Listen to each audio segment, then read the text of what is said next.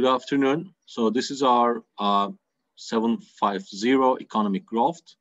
And today we're gonna look at this paper by Pietro Peretto. This is published in 2018 in European Economic Review. And it is one of the most powerful papers on second generation Schumpeterian models. So what you see here is the introduction paragraph of the paper, setting its birth at the publication of Romer 1986. Modern endogenous growth economics is now in its 30s and has thus reached full maturity. By all measures of scholarly accomplishment, it is a success. The field is vibrant and expanding, empirical and policy relevant. The Schumpeterian branch of the theory, in particular, has generated many insights that have been successfully applied to a wide range of topics. So remember, there was this debate of scale effects, right? So in the first generation models, there was this scale effect originating from the size of the economy, right? On the growth rate, the size of the economy, especially the number of researchers employed in R&D sector, would be increasing the growth rate, right? In theory, but in the data, we don't see such an increase, right? We see a huge increase in the population of, the population of countries, the workforce employed in R&D, and so on and so forth. But we do not see the increase in the long-run growth rate of the economy. So that was first identified by Charles Jones in 1995. And that created the scale effects critique. And after that, some growth theorists, including Jones himself, but also Samuel Kortum and some other guys, they wrote down models where the scale effect is sterilized by imposing decreasing returns to knowledge. All right. So if we impose decreasing returns to knowledge, the population size no longer affects the growth rate, but instead population growth rate might affect the long-run growth rate of the economy. And this is called semi-endogenous growth because it is generally believed that population growth rate in the long run cannot be quite easily altered by policies, right? I mean, instead of R&D subsidies or certain political measures that increase the intensity of entrepreneurship in the economy, population growth is largely determined by social factors or demographic factors. So it is largely independent. So that was a negative result in terms of the policy relevance of the growth theory, right? So the growth was still endogenous, but it's only semi-endogenous in the long run because it depends centrally on the population growth rate. So that type of negative result was not, of course, very well received by the Schumpeterian guys. So then came the age of second generation Schumpeterian models, right? Remember that at 1998, as a response to the scale effect critique, some Schumpeterian theorists wrote down newer models where there is, the technological landscape of the economy is characterized by two dimensions of innovation. On the horizontal dimension, we have product innovations, right? So new products, new consumer products, or new investment products are introduced in the form of, for instance, intermediate inputs, right? And in the vertical dimension, there is this vertical innovation dimension where the existing products are constantly improved to have higher qualities or higher productivities. All right. So there are a couple of papers by Young, by Peretto, by Howitt in the late 90s. So those papers convincingly argued that, okay, the second generation Schumpeterian models are correcting the scale, are sterilizing the scale effects, but still the growth rate in the long run is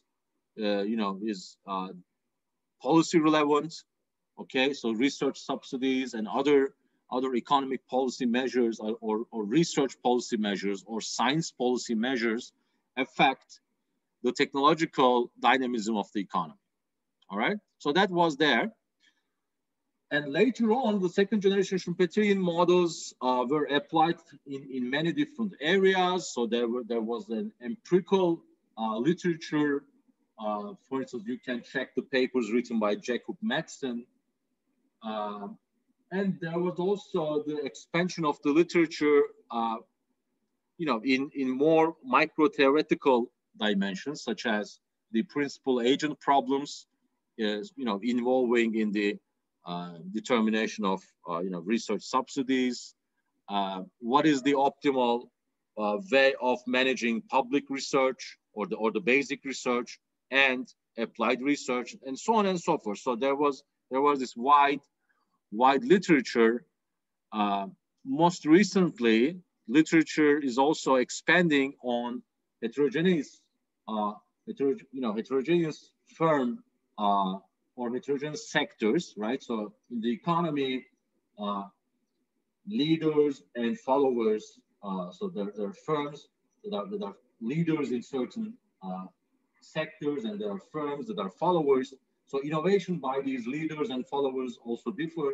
Innovation by entrants and incumbents is also an important distinction.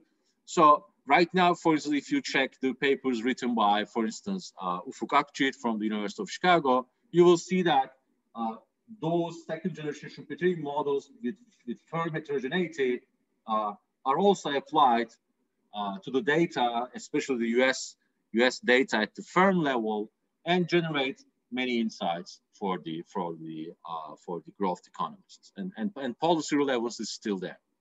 Now, Pareto is rather persistent in promoting the second generation Schumpeterian agenda. Okay, and this paper shows. So this paper is written as an overarching critique of the semi-endogenous growth results of Charles Jones, precisely. And here, when he says robust, he basically argues that the linearity or the scale effect critique is not really a binding issue for the Schumpeterian growth theory, and you will see how. Okay, so let's look at this linearity critique. All right. So suppose that this is output, right? Y is output, and there is a bunch of constants here because this is the solution of the model actually, and n here is the mass of intermediate inputs. Okay, so this is the horizontal dimension of innovation. So there are a number of products in the economy, and that number is equal to n. So these could be consumer products or intermediate inputs. And Z here is the average quality of these intermediate goods. All right. So here it is described in terms of intermediate inputs. So we have n intermediate inputs, and Z is the average quality of these intermediate inputs, right? And the production function in the aggregate form also features labor force here, okay, L. Now, sigma and kappa are positive parameters, all right? And constant endogenous growth does not require exact linearity of the production structure in the growth driving factor. So here is the growth driving factor is Z, the average quality, right? Because the number of firms with respect to population will be a constant in most of these models in the very long run. So what drives population, what drives output per worker is basically this average quality. And as you see, kappa does not have to be equal to 1. Okay. Pareto in this paper shows that there is actually a Kmax, a maximum level for kappa, okay? And the kappa parameter can take any value between 1 and Kmax, okay? So the critique by Jones that implies Schumpeterian models require kappa to be exactly equal to 1 is not really an important critique, because models can actually be written down with this parameter kappa taking any value between 1 and some number k max or kappa max that is larger than 1, okay? So in that particular respect, it is called robust. Okay, so what does the model look like? Well, there are households, they work, they consume, and they save, right? So you know this from many general equilibrium models, so this is there. So there is a sector that produces the final good, okay? These are final good producers, they are competitive, right? And there are intermediate good producers. So they produce the intermediate inputs, and they also invest in R&D, right? So these are the firms that are on the that are innovating on the vertical dimension, right? So they already are producing these intermediate goods. They're already realizing some local monopoly profits, and they also invest in R&D by taking R&D investment decisions, right? And there are also entrepreneurs. Now, entrepreneurs innovate on the horizontal dimension by creating new intermediate goods, right? So the number of intermediate goods in time expands as a result of such product innovation activity, right? So that's the overall picture of the model. Now let's look at the households first. By the way, of course, the model here is expressed in continuous time, and this is the model, the household side. So there is this intertemporal utility. That intertemporal utility depends on the pure discount rate, but we correct for the population growth rate, because the household, if we imagine that households are located in the unit interval, we can assume that the size of each household is equal to L, right? LT is the population then. So this population grows in time, as you see, and lambda would be the population growth rate. So we, of course, correct for the increase in the size of population when we write the effective discount rate. Utility function is with respect to consumption per worker, all right? So C is the average consumption, L is the population, so C over L is consumption per capita, for instance. Eta is the preference parameter, which is greater than 0. So this is the asset accumulation equation. So there is an asset, a financial asset, you may imagine. There's a return, and then there's wage income, right? And there is consumption. This is the total consumption of the household, and the remaining part becomes the saving, right? So the initial stock is given. So this is the pretty simple, Ramsey problem. Using this problem, we obtain the Euler equation, as you know, and we obtain this result. So you're already familiar with this description of the Euler equation. So G here is the growth rate of G here is this growth rate. Okay, so it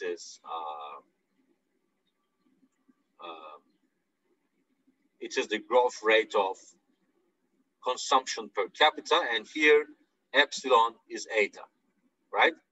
So in the earlier model, we had epsilon as the preference parameter. So here we have eta, so they are the same. And if utility would be logarithmic, right? If this utility function was log C of L, log of C divided by L, we would have this Euler equation, as you know, right? And in the discrete time case, we also have this, right? So you are also familiar with the discrete time setup. But here we're going to continue with the continuous time model. Now, the final good producers. So this is the final good production function, all right? So it looks a bit complex than what you have already seen, but essentially it is the same argument, right? What is the argument? Well, these are the number of machines that you use, okay? There is labor here, obviously, and this is the quality. Now, quality has two dimensions. One is product level. Yeah, I mean, it is product specific, ZIT, and the other is the externality associated with the average. All right. Now, that average, as you see, is the average of the existing average quality of the existing intermediate inputs. And why is that important? Because there are knowledge spillovers between different sectors. So if one task of production is becoming more quality, so possibly the other sectors, other intermediate inputs also learn from that. So productivity of intermediate good I also benefits from the average quality. So there is this normalization factor here. So kappa, of course, is important. And we also sterilize the love of variety effect, right? So because this is an integral, this tells you if you do not have this term, if sigma is equal to 0, if this parameter sigma is equal to 0, there is no term here. So then this means whenever the number of products increase, that always increases output. So we want to sterilize this effect because this is for aggregation. I mean, this is because of aggregation only. So we sterilize this effect by putting a sigma parameter here. So sigma is positive, and the number of, so the mere number of products is not important. Okay, so this law of variety effect sigma must be there for more realistic results. Now for profit maximization, remember that final good producers are competitive, so they want to maximize profits. So if you write the profit function here, you have PIXI, right? This is the cost paid for the machines, and then there is labor cost. So this is the first of the condition for machine I, right? So you also know this result. We already studied. So this is exactly as in the product variety model. Then intermediate producers are working with the as local monopolies, right? Now in the earlier definitions we had this, right? Only this part. So this is the sales, total sales, minus the production cost. Here, we also introduce fixed operating costs. Okay. Why is that there? Because so there's another paper by Pareto published in 2007. It's called Manhattan Metaphor. It's actually with one co-author. In that paper, they explain what are the essential differences between horizontal innovation and vertical innovation. And that essential difference boils down to such fixed operating costs. When we introduce fixed operating costs, models become internally more consistent, and you know, the movement of product variety per worker makes a lot of sense, because so the idea is that there must be a limit on the profitability of the firms, right? A lower bound limit and the upper bound limit, because imagine that the product space is like the Manhattan Island. In the Manhattan Island, you can always increase the height of the buildings by creating skyscrapers with more floors, but you cannot increase the number of products to infinity, right? Because the product space is limited. For monopolistic competition to be profitable in the long run, you must have such fixed costs.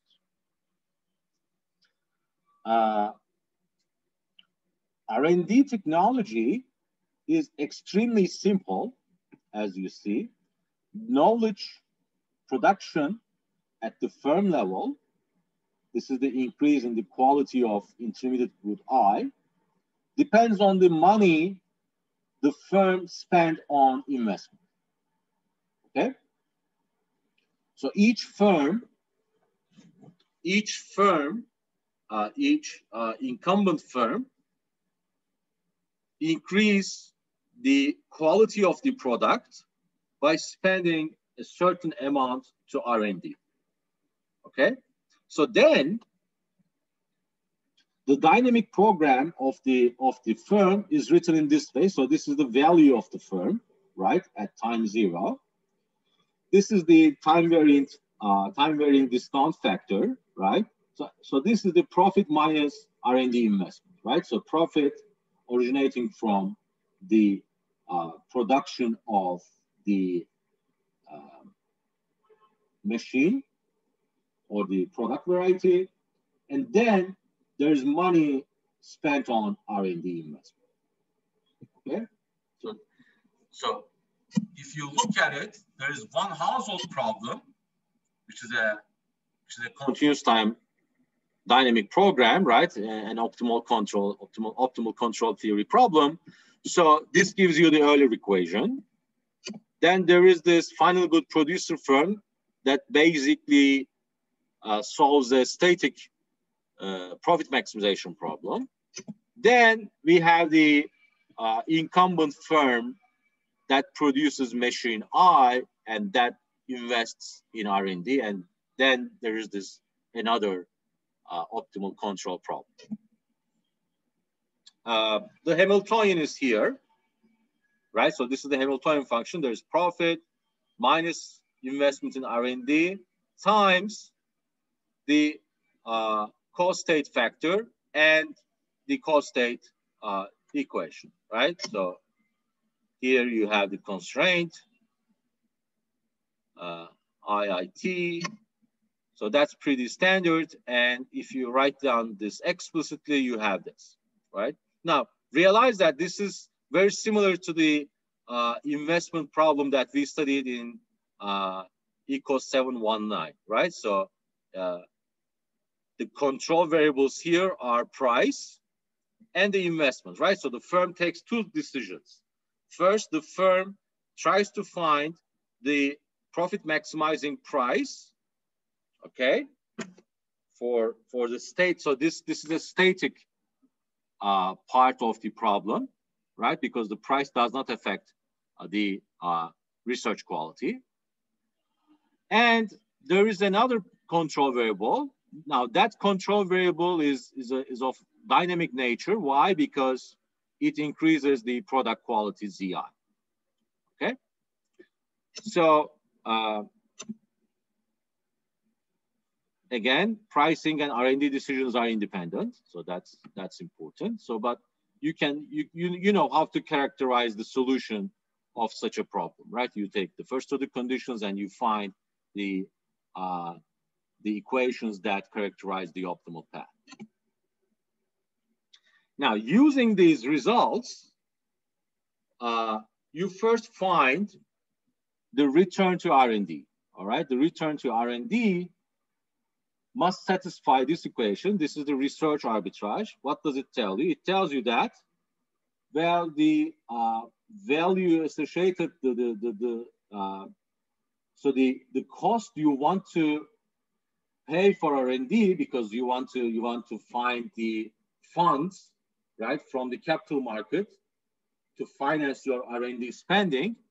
Now that cost must depend on the return of R&D, right? And that return have two parts. One part is the direct effect of this product quality on profit, okay? And the other part is the increase in the value of it. Remember, this is like another earlier equation. Remember 719 classes, I explained with great care how you can interpret the cost-state equation. So from the cost-state equation of this problem, you find this research arbitrage equation.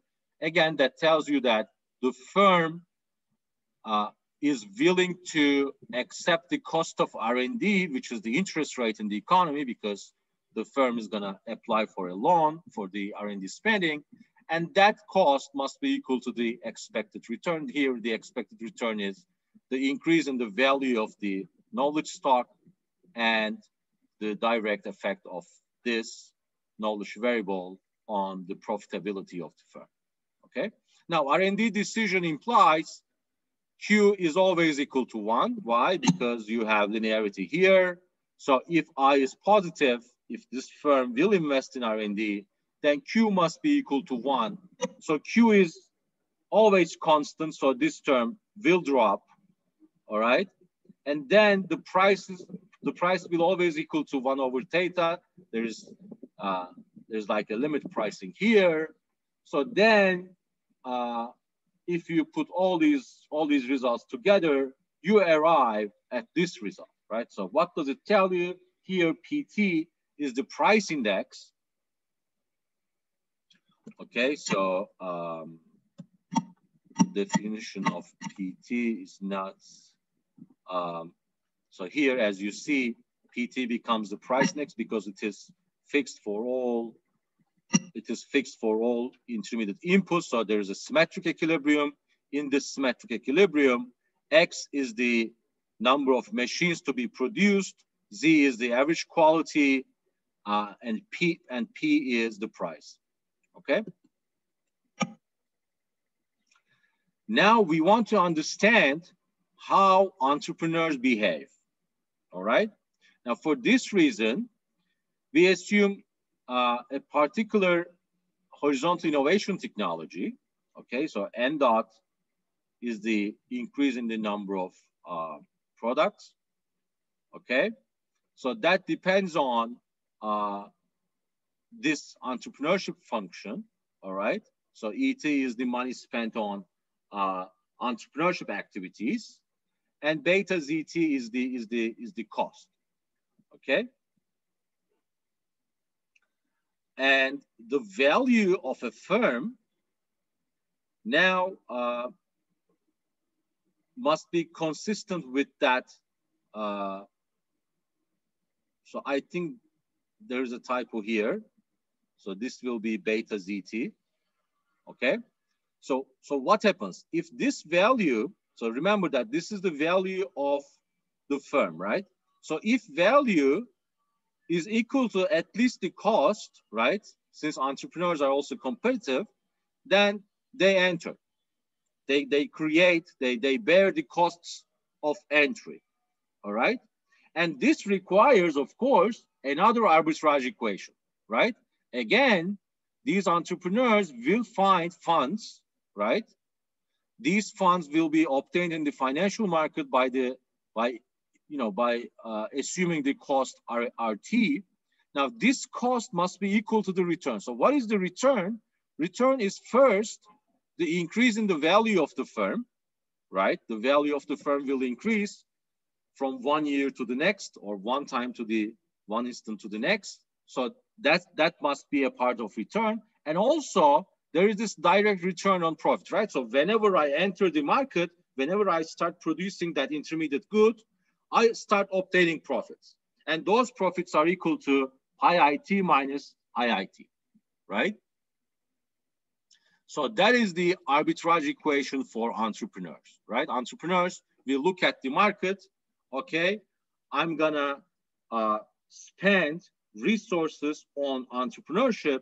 I'm gonna spend that money ET only if the cost of finding that money is equal to the return I'm going to obtain from that investment, and that return depends on the direct profit effect of establishing a firm and the increase, the expected growth rate of the value.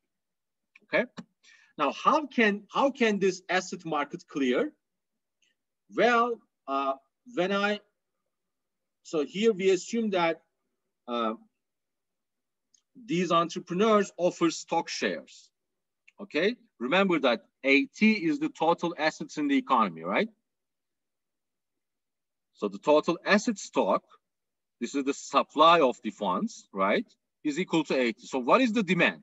Well, at any point in time, there are NT firms in the economy, and these NT firms each have value VT, all right? The total stock share in the economy is equal to NTVT, right? So whenever you invest, you obtain these funds, and these funds are coming from your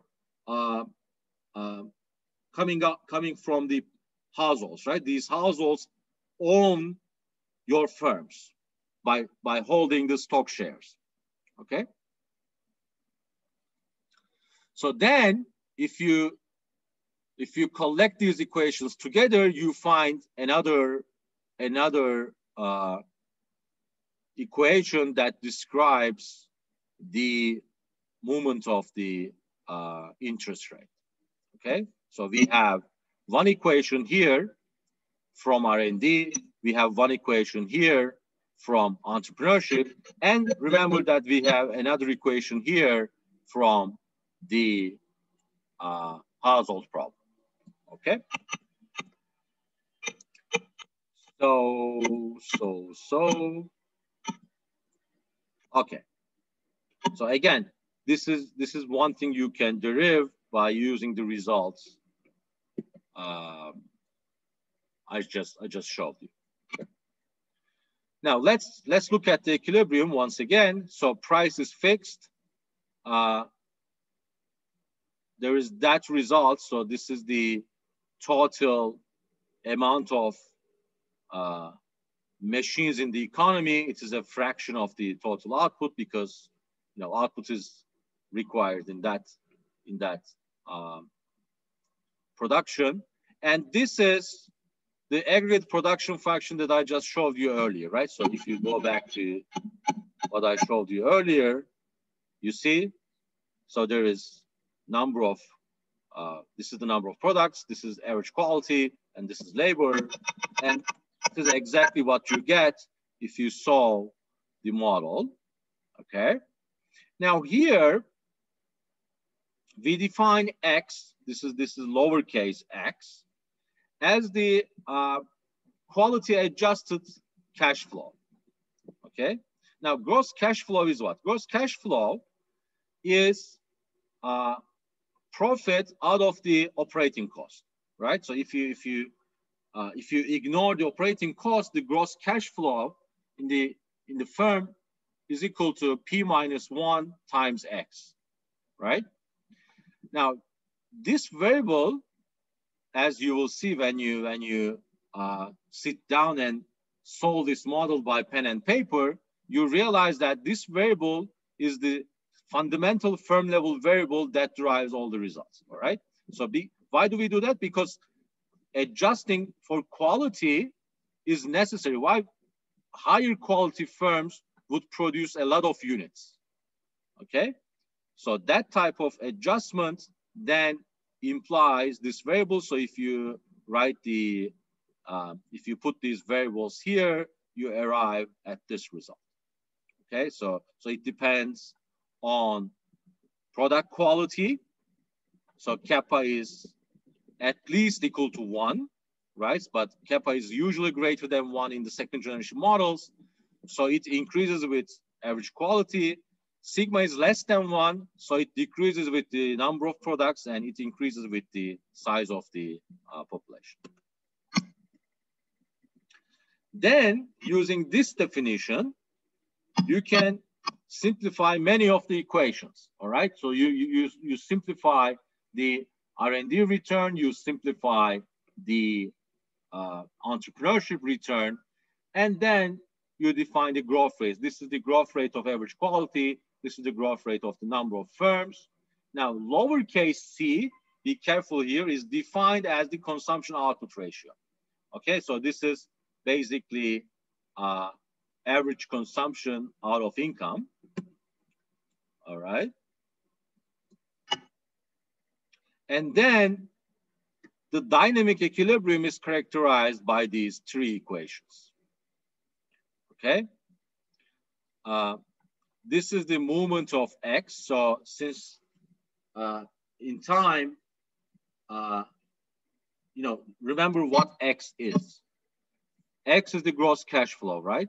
So it changes through Z and L. Now, L is growing and Z is going to grow if you have innovation, and N is going to grow if you have innovation, right? If you have vertical innovation, Z is going to grow. If you have horizontal innovation, N is going to grow, and L is already growing at rate lambda. So the movement of XT depends on this, right? Lambda is the population growth rate, kappa minus 1, times, what is ZXT? ZXT is the growth rate of average quality here, and NXTC, and N of XTCT is the growth rate of N. Okay, so Y dot divided by Y minus lambda must be equal to this. Again, how do I know that? Well, we know this from the from this equation, right? The production function, and this is coming from the definition of this, right? So C dot divided by Y dot. So you have the earlier equation here, and then minus kappa Z minus sigma N. Okay. So, okay, let me stop here. Obviously, we're gonna continue in the next hour, but let me stop here. If you have questions, I can answer them. Otherwise, after the break, we're gonna continue.